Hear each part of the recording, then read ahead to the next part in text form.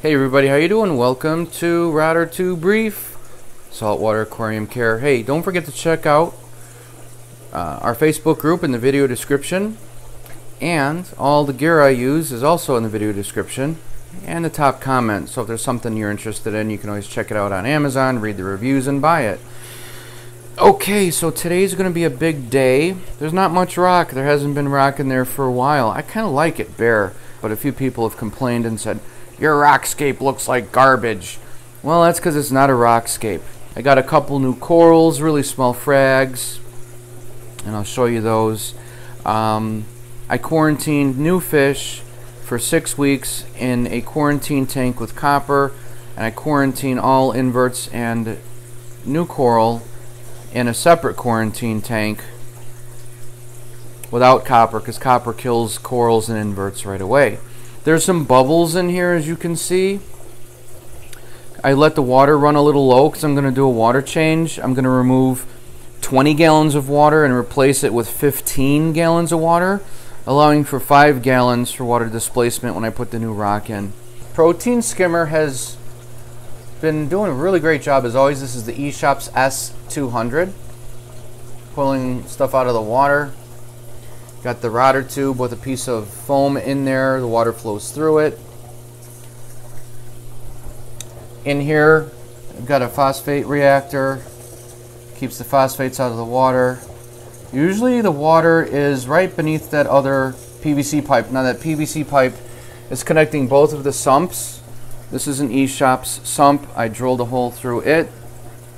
It does nothing. That was just a connector to hang a light when I was trying to grow Chieto in here for refugium. Decided against it. I've got miracle mud at the bottom. Let me take you to the area where I'm making the water. I want to show you something. This is my RODI unit. You've got your water pressure right where it should be. This thing makes 150 gallons per day. It's great. Filters were changed. They look great. They were changed like 2 months ago. You want to change all your filters. This is to remove the solids. This is carbon, and this is carbon again. It looks good. I'll change all of these filters out when this turns yellow. Now, the one thing I am going to change out, this is the deionization. So that's where you get the RODI unit. This is the last stage. So as your water comes in from your house, you never want to use water directly in your tank from your faucet. Even though our water is awesome here where we live, there's still some metals in it, and you want to get that stuff out. You want the purest water possible. So remove solids, carbon, gets rid of chemicals, and final stage carbon. 1 micron universal carbon block there, and then the water comes out of here into the DI unit, and this is the DI resin, and it removes the phosphates from the water. As you can see, it's got the brownish tinge on it. It was all black, and now it's got the brownish tinge. How do you know when to change this out? Well, I've got a TDS meter on top, and it's cool because when you turn it in and then you turn it on, it shows how much is coming in from your house, and it's 8. You want it to be 0, but the important part is what's going out, which is what's going out of this unit into here. So coming in after being filtered, coming in is 8. What's coming out of this? Oh, it's 1. Now that's not bad, but it's got to be 0. Because if not, there's some phosphates getting in this water here that we're mixing with salt. This is what's going into the tank. Okay? You don't want it to be 1. It can't be higher than 0. So I'll be placing an order today.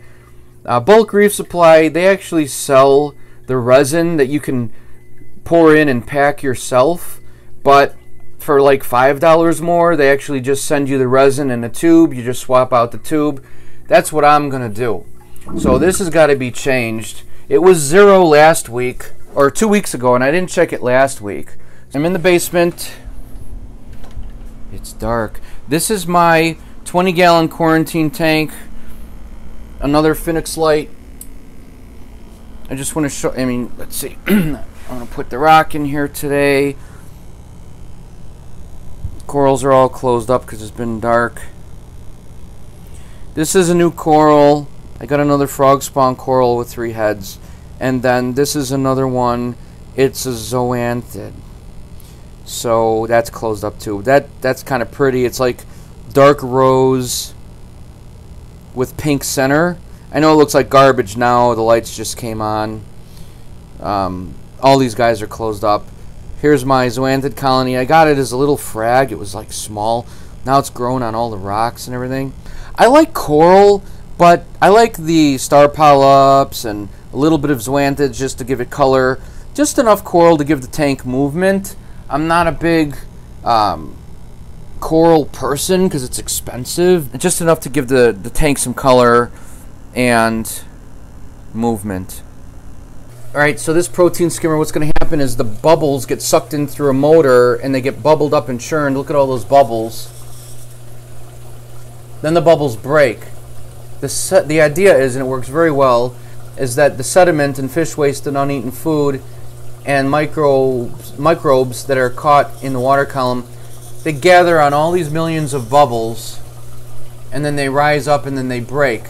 Slowly this cup will fill up with solid, and it's going to look like dark tea or coffee. And then you just take this top cone off, as I just did, and you're going to dump it out. You want to have a nice thick foam, and when those bubbles pop, it's going to leave the solids behind in the cup. And it's over the, you know, some people have it skim higher and it fills up the cup like they're emptying it daily. I empty mine every 3 or 4 days. I just don't want to deal with it daily. So I had the protein skimmer off, and I just wanted to see what the nitrates would turn into after a week of no skimming, and they went from like 15 to 40. All right, just a little test. Because I have bigger fish, and they go to the bathroom a lot. More than these little guys. Hi, guys. On the glass, I've got a little bit of algae. Not bad. I'll scrape that off. And when I replace the resin in the RODI unit that I just showed you, I'll have even less algae on the glass because the water will be pure.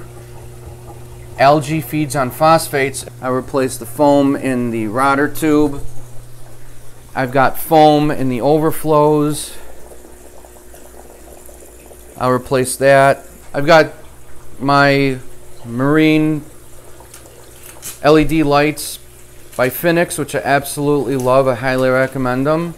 They're up higher so I can take the screen mesh off and do water changes. Normally it just lays right against the tank and it makes the tank look awesome. We reached 10,000 subscribers finally. Mr. Billy Pipes sent me a text message with a picture of 10,000 subscribers, so thanks, Billy. Hope you're doing well. And speaking of that, Rad, if you're watching, I don't have your number anymore, so send me a text message. My contacts got all jacked up. In fact, when Billy sent me a message, I'm like, who is this? He's like, it's Billy Pipes. I'm like, sorry, dude. My contacts list got jacked up in my phone. So I know the tank doesn't look too pretty right now, but my channel is all about vlogging, and it helps me to know what I did on what dates. This is mainly for me, and people like to follow it. So I like to experiment, and I like to do things with not as much money.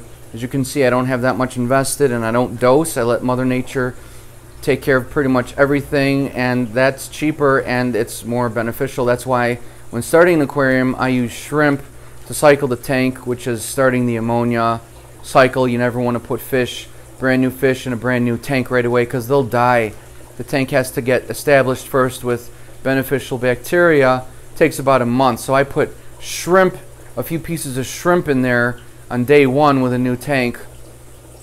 And then I monitor the ammonia level, and I do it with this. the Seacham ammonia badge, and it goes by color, so you don't have to use test kits and get all frustrated. You can just use this, and yellow means safe, green is alert, blue is alarm, and dark blue is toxic. So look, even with like barely any rock, there's no ammonia in here, and the fish are fine. So people who are like, oh, you need X amount of rock in your tank for so many gallons. No, not true. Because with all the fish that I have, especially tangs, look how little rock I have. And everyone's totally healthy and fine. You don't need a ton of rock. I'd rather have the swim space for the fish. So that's it. Thanks for watching, you guys. I appreciate it. Any questions or comments, let me know. I respond to everybody. Bye, guys. Thanks for watching. Bye. Bye, guys. Don't forget to click. There's a link in the corner. Bye. Leah. Bye. Hi, baby. Look at this little beast. You come here. You say hi to the fans. Leah. Hi, sweetie. The fans. Okay, let her go now. She wants to play.